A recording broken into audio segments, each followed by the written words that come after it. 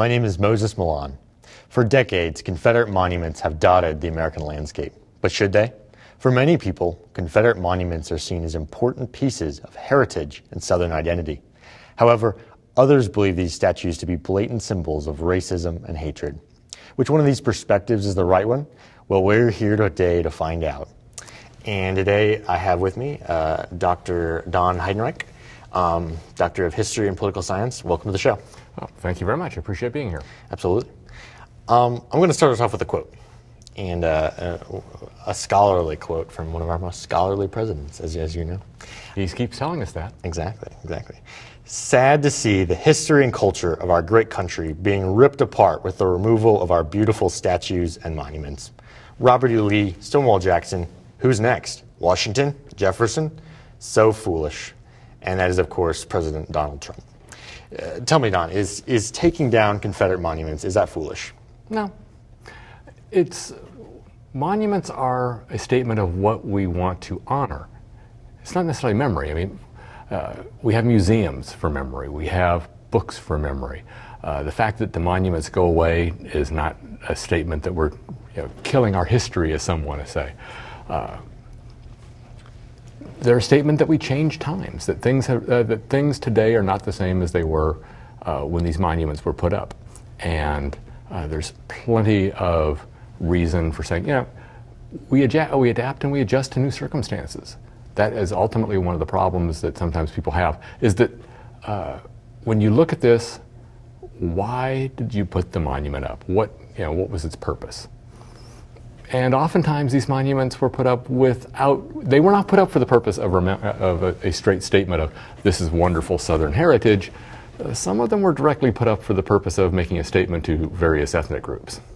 Well, we'll get into that. I do think Trump is speaking to a larger fear. You've talked about what we want to remember. And generally speaking, I think we want to remember good things. But we're good people as well. But where do you draw that line? There's a lot of people who have, shall we say, questionable beliefs in the past. Washington was a slave owner. MLK was against gay marriage for conversion therapy.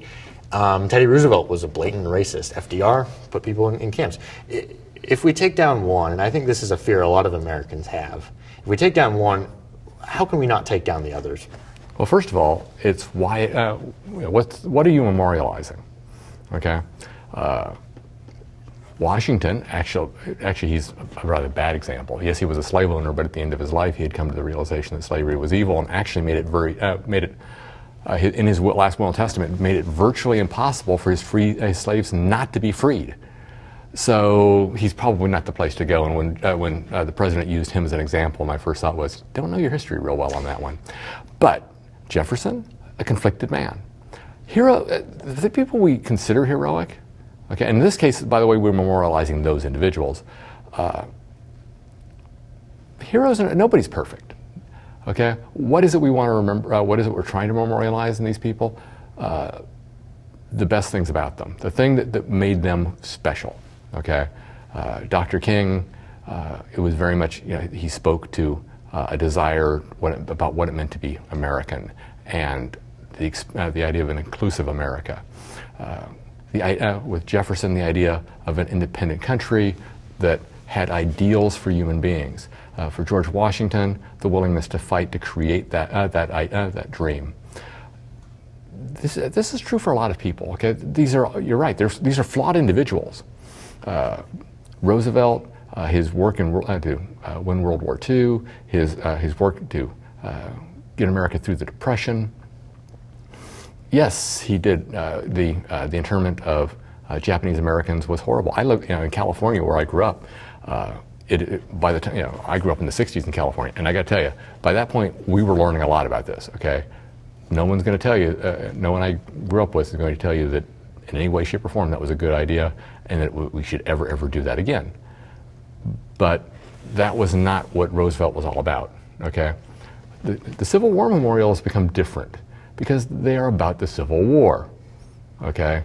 And then you have to look at what the Civil War is all about. That's what makes them different. So context. It plays a significant role. We'll come back to context. But first I want to talk about something a little different. when I did my research for this, and I know a lot about, and we've talked a lot about the topic, but when I did my research, one thing I was real surprised at was actually the number of people who are actually against taking these statues down. We're talking generally 2/3 of the people polled from anywhere from CNN to NPR to CBS are against taking these statues down.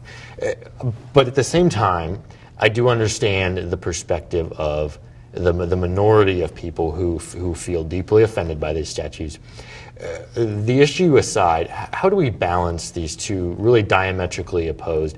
What's the compromise that we can have to make sure everybody wins? Well, first of all, no one that I know of is advocating the destruction of the memorials. Okay, you take them down, put them in a museum. They still exist. They're just not on public. No, they're not in the public. Okay, where the public itself is making a statement. That's one way. But I also want to give context to some of these polls. They do these national polls, right? And you got to understand, like where I grew up. As a few minutes ago, I mentioned California. When I grew up, the way we learned about the Civil War didn't really happen in California. That's where people came to avoid the Civil War, right? So basically, what we learned about it was pretty much what particularly the daughters of the Confederacy wanted us to learn, or wanted everyone to learn, which was, it was all about these various issues, and that slavery was just kind of a minor thing, and so I come here, and admittedly, because I moved here and was teaching military history, I had to learn and said, maybe this is a little bit more complex than that. So we're not going to get into that at this moment, because what I want to get at is that all my friends out west, right, which is a significant portion of the country, but I talked to them today, and they go, well, we don't understand why anyone cares about this. I said, if I were living back in California or Washington or Oregon, and where I'd grown up, I probably would ask that same question. And the reason for that is they have no context. They don't have the context of what this region of the country went through. Okay, and so to them, they're just statues. Okay, and that's why, who cares? But here, the statue, they mean more. Okay, and so this polling data, when you do a national poll, and of course to be reflective, right, they're going to do certain numbers from places that have no connection to this. And that is always going to skew the numbers to some degree. It's not that these people are lying, it's just that they don't have, or that they're evil or bad. They just don't know the reason why people in this part of there are people in this part of the country who really do get upset about it. I'm going to bring it back to context, and I have a perfect quote for context. This is Charles, the late Charles Krauthammer, and this is what he had to say. I think every monument has a different history, content, and context. And if we were rational, we would evaluate them in that context. Some of the statues were sincerely held tributes and symbols of reconciliation. Now, on the other hand, 100 years later, many southern states put up statues to the Confederacy, not because of the Civil War, but to show to their resistance to civil rights and Supreme Court rulings on desegregation. That's a very different category, and that's where I think it becomes more problematic. But that's why I think it is a mistake to say categorically yes, we keep them all, and categorically no, we take them all away. Context is important.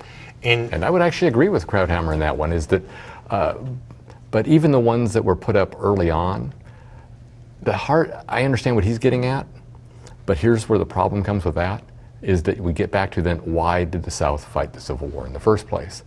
And that's the thing that is missing from his context. And talking about the ones that are sincerely talking about reconciliation, well, you don't put up a statue to Robert E. Lee talking about reconciliation.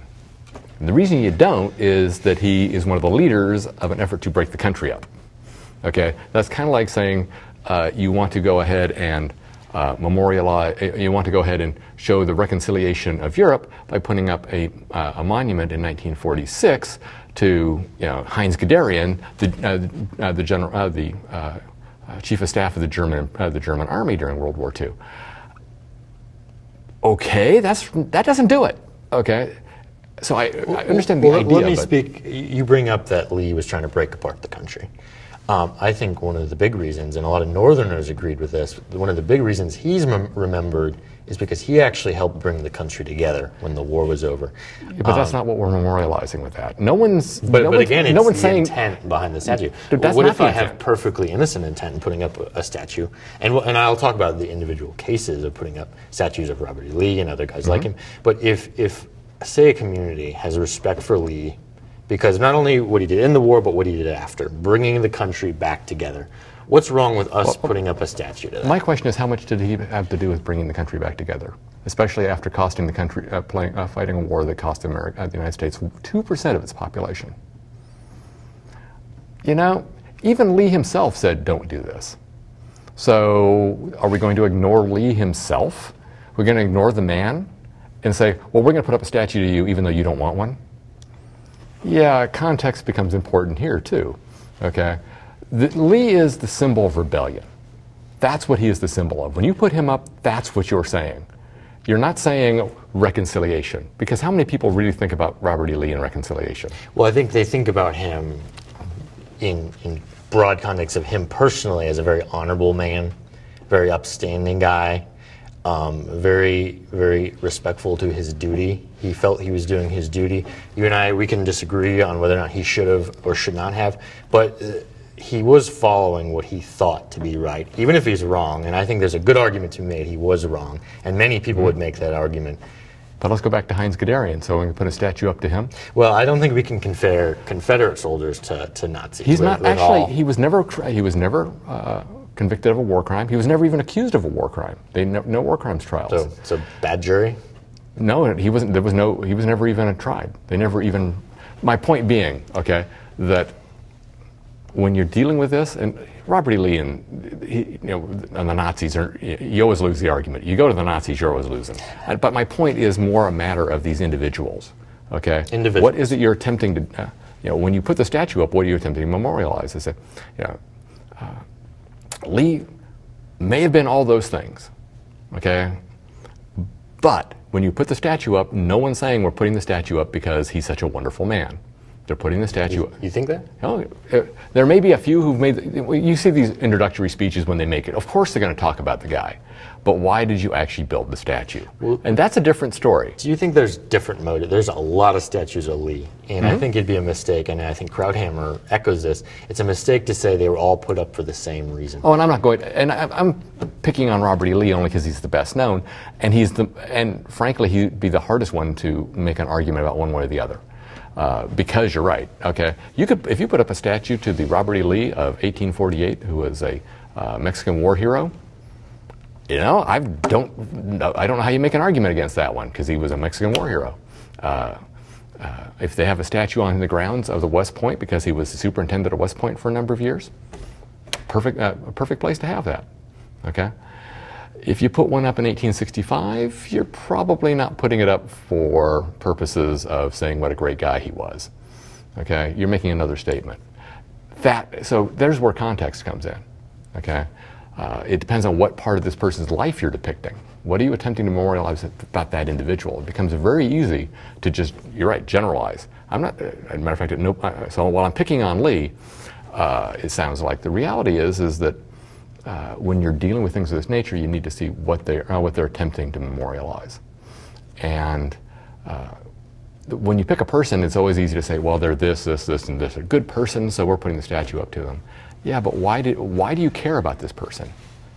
Okay? Most people who are putting the statues up to Robert E. Lee after 1865 are not, they care about him because of the Civil War. They don't care about him because he was a Mexican war hero. They don't care about him because he was superintendent of West Point. They don't care about all this stuff that you could actually make an argument is very the honorable part of the guy. That.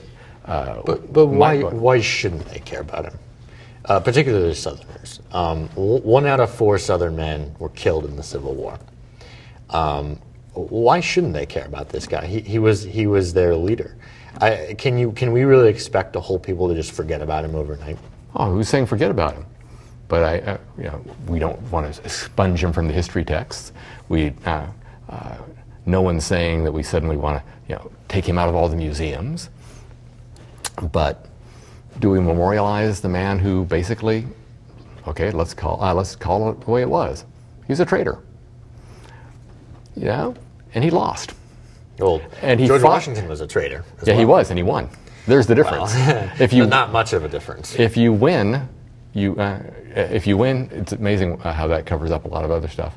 But keep in mind what they were fighting for. Yes, slavery is part of the world that Washington is fighting for, but it's a part of the world Washington is fighting for.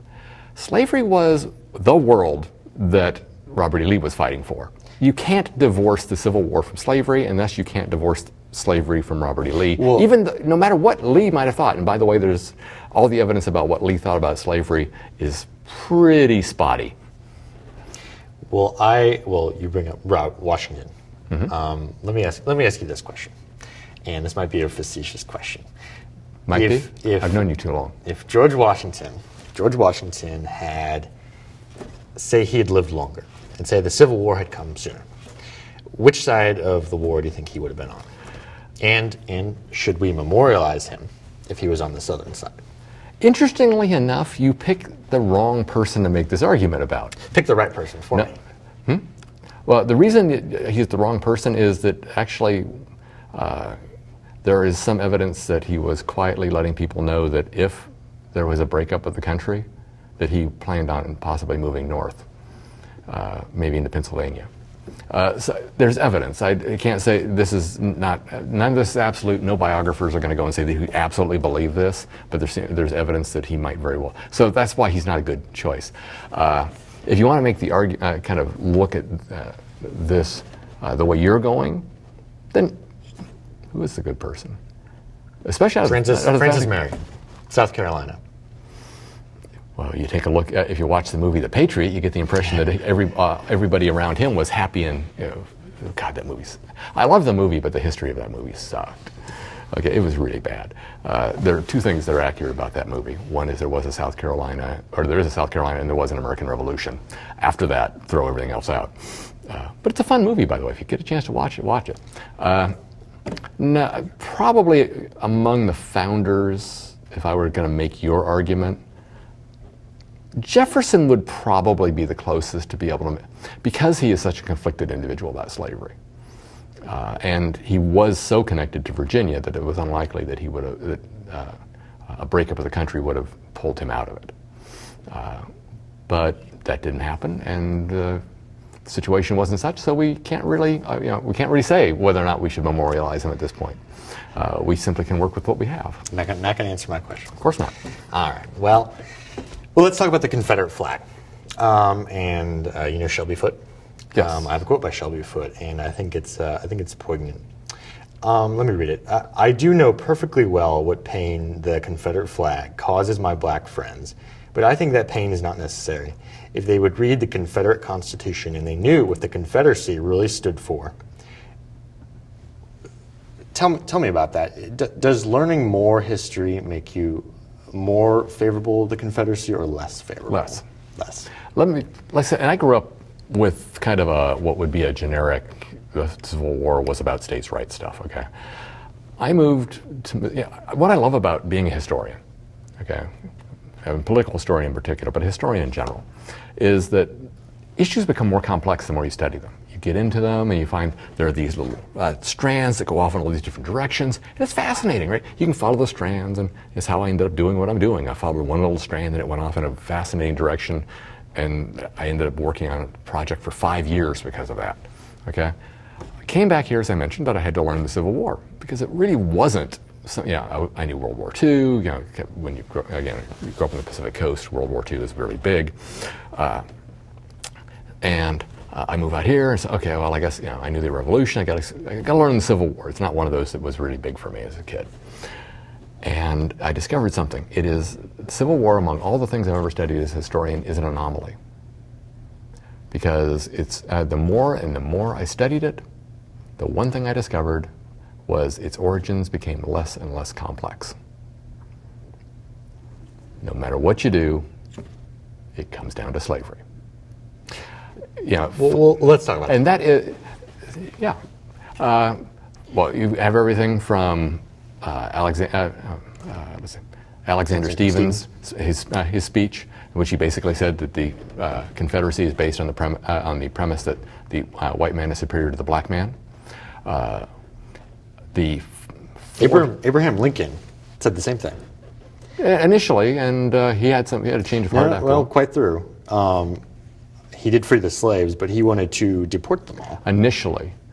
Now that, by the way, one of the most fallacious arguments you get is, well, the North wasn't fighting to free the slaves. That's true initially. They did eventually, but that wasn't. But that's not why that's irrelevant to why the South was fighting the Civil War. The North could have fought it because they thought little green men were coming down. When you say the South, what do you mean by the South? Literally, in this case, the 11 states that ultimately, we could add, yes, we could add the border states. So the states, the government. What about the ordinary people? So there's a lot of monuments to the ordinary people. James McPherson, great historian, he went through letters, diaries. He wanted to get a picture of why each man fought.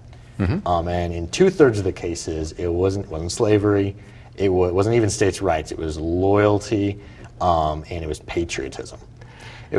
I'm here because my state is here, and how can I not fight for my state?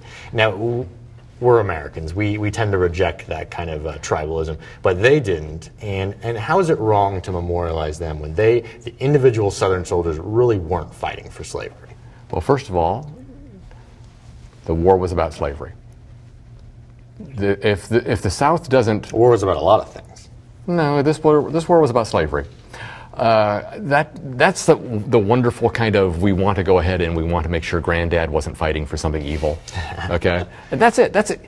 For Americans, this is the kind of the tableau behind this whole thing, is this the idea that we want to make sure that our family, no one wants to think Granddad fought for something evil. Okay? I'm not a big fan of even though he was not himself a Nazi, I am not a big fan of thinking that he's this relative of mine. By the way, I'll point out Heinz Guderian is actually a relative of mine. We're by marriage, thankfully. But I'm not a fan of thinking about the fact he fought for something that I consider ultimately evil. But guess what? I can't deny that either. Okay? And I think there's a great desire on the part of many Americans, particularly Southerners, who had family who fought in the Civil War, and they may have fought, well, and in military terms, we would have said honorably, but that the cause, they don't want to think that the cause they were fighting for was something that today we all look at and go, yeah, that was wrong. Okay? No one wants to think Granddad fought for something that was wrong. I understand that. Okay? And like I said, even today, I've got slightly more personal connection to that because it goes right to not too long into the past. But in the end, we have to accept that. So this war, now, can you memorialize? When you memorialize the Civil War, you're memorializing why we fought it. Now, can you memorialize individuals? This becomes where it's problematic to me. Well, I'll give you an example. Right here in St. Louis, we did have a monument to Confederate veterans, not Confederate soldiers, Confederate veterans. They intentionally built the monument with no weapons on it because they didn't want to memorialize the war. Do you have a problem with that kind of statue? Frankly, that's one of those things I have not thought much about. Okay, understand, first of all, we're having a conversation, and I'm not a specialist in this. I tend to do other types of history and other types of political science. This is just, so everything you're getting from me is kind of the rambling thinkings of somebody who's done military history and kind of how I respond to that. Memorializing veterans of the losing side. They were still on the losing side. Okay? And so I'm not 100% sure where honestly, on that. But in that case, I'd look at the context of why it was put up, where it was put up, and what was the timing of it being put up. The timing of it being put up may very well have been very important. I don't know enough about this particular monument to be able to make a statement. What do you make of 13 states, or 11 states in the Confederacy? 11. Yeah, although if you go down to Texas, you'll see an obelisk that lists 13. They claim 13. They claim 13, but Missouri never seceded, and neither did Kentucky. The governor here seceded. All by his lonesome. Yeah, well, he got a rump of the legislature to do it, but it was a small minority. And actually, by the way, if you want to see the records of that rump legislature and what they did, they actually have them at the Missouri Military History Museum down in just south of Jefferson City. It's really fascinating. what about the states that didn't secede over slavery? And the way we know that is because they have their articles of secession, why they seceded. And for the lower South states, it was about slavery, and they say it was about slavery. But for states like North Carolina, Virginia, Tennessee, Arkansas, states that seceded after Lincoln called up troops and after Fort Sumter, no mention of slavery. So Yeah, can you make an argument that those 4 states seceded over slavery? Yes, because the one thing that's keeping them in the Union is that the northern states had agreed to a constitutional amendment that is still floating around and theoretically could be ratified that would have made slavery constitutional, actually put slavery in the Constitution. So you get a situation like that, there's no particular reason to leave if you might get that. Once the shooting started, then it became obvious that they were never going to get that amendment, so they left. So there's a tendency to think, oh, well, nothing happened that would have kept them in. No, there is actually something happened that on the topic of slavery specifically that was designed to keep them in the Union. If that wasn't the issue, then why put the amendment in? Well, let me talk about the Confederate flag. Sure. What do you think about the flag? Should regular Americans fly the flag or no?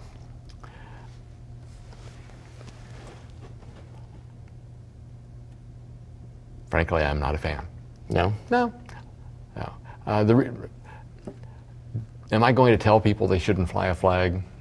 Yeah, probably not. I would say, I tend not to, but to me it's kind of, there are lots of flags in the world that are interesting and historical, but shouldn't be. I will admit it is my philosophy not to offend people unnecessarily. You know from my courses that I already have to offend people enough as it is by things I have, in the types of courses I teach, that on occasion I have to offend students, and that's fine. But why offend? So I've always taken a philosophy in life about why offend people unnecessarily. Why do you, if you're flying the Confederate flag, you're really not flying it because it's my heritage. Fly an American flag then, okay? Now you're flying it because you want to make another type of statement. It may or may not, and I'm not saying it's racist even, okay? That's not necessarily it. There are people who will fly that flag, but they're making a statement other than the fact that, I'm kind of a proud American type of thing. What that is individual to them. But why offend people if you don't need to? And with that, we have to close it out. Thank you folks for watching, and tune in sometime soon for another great episode with great people like Don. Thank you.